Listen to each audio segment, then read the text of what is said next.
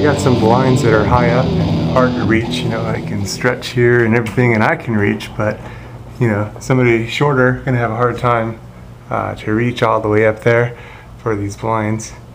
I'm gonna show you how to make an extension. Okay, today I'm gonna show you a quick way how to make two blinds into a longer blind wand extension. What I've got is a hot glue gun and gonna be heating that up. So here's my hot glue gun. Plug that in, let that start heating up here. And I got some more glue to go in here. Pretty nice tool, the hot glue gun. Just heats up the glue, and pretty strong glue. And there's alternatives of types of glue to use. You can use JB Coldwell, that works really good. Anyway, this is what I'm going to be using today. And I've got a miter box here and a saw to cut through the plastic handle here. Now what we're going to do is we're going to leave the tightest handle on, and I'm going to pop off the loose one. That one's pretty loose. Okay, and on this side I'm going to cut off the end of this. Now this one's metal, so you can either use a hacksaw or sometimes I wind up using my pipe cutter here.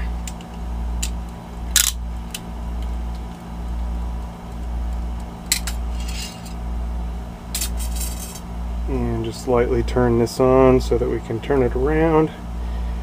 And little by little, just tighten it down a little bit, give it another rotation, tighten it down, give it another rotation until it cut all the way through.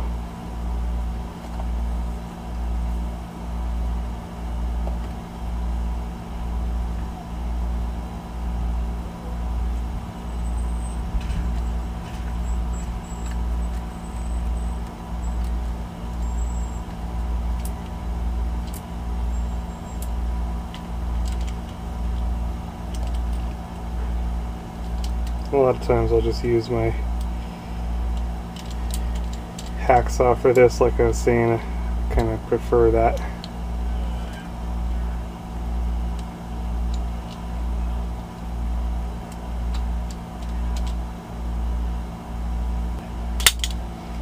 Okay. Once that was ready, you can just break off the end here.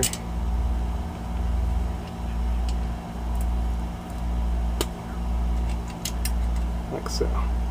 And this end doesn't really need to look too pretty. It's going to get covered by our handle. So with the handle portion, what we're going to want to do is we're going to cut the end off.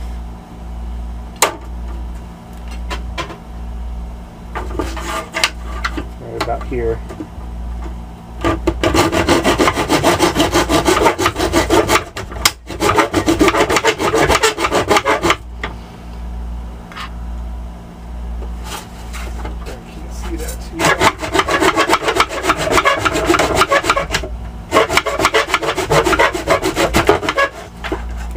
Gives us a nice straight cut.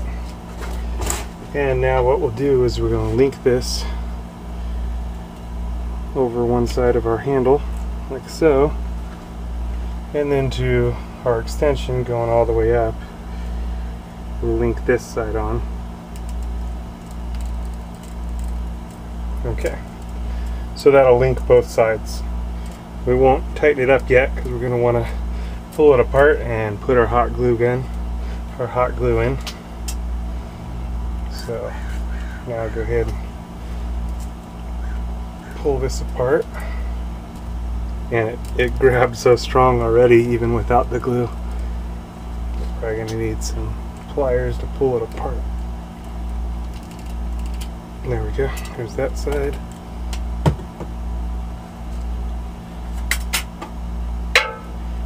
And on this side, I'll just give it a couple little taps with my Leatherman. So anyway, now we've got a nice strong link there, and the hot glue is just for added strength. With the hot glue, here's the gun here, just going to insert some in here, some around this side.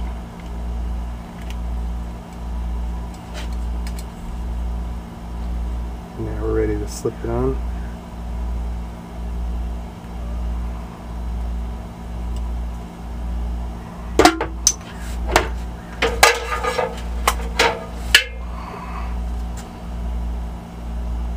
Gotta get it on there before it dries. Give it a little tap. Okay. And on the other side, you just kind of fill this up here, as well as our extension here. Add that down in there, and that will push everything together.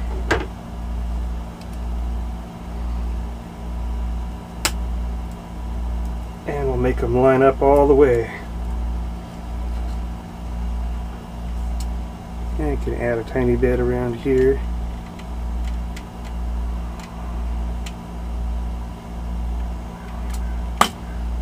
Just to keep everything holding good. Once it dries, we can peel off whatever we want to, but anyway, you can see there's our nice new extension. So now we can reach a lot further. We're ready to install it. Let it dry, good to go. Everything will be nice and strong.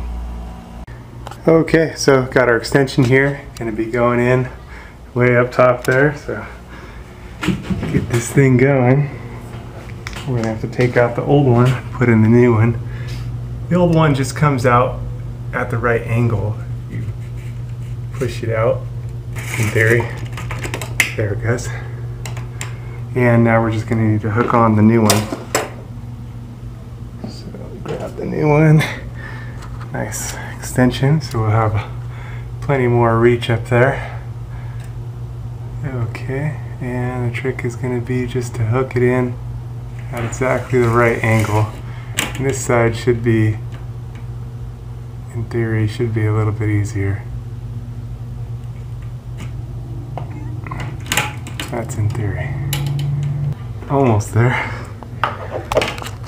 It's not quite. It might take me 2 hands here. There it is. Okay. So it popped in. And now we can rotate it from the ground. So now we can step down here. And you can see we've got our nice new blinds.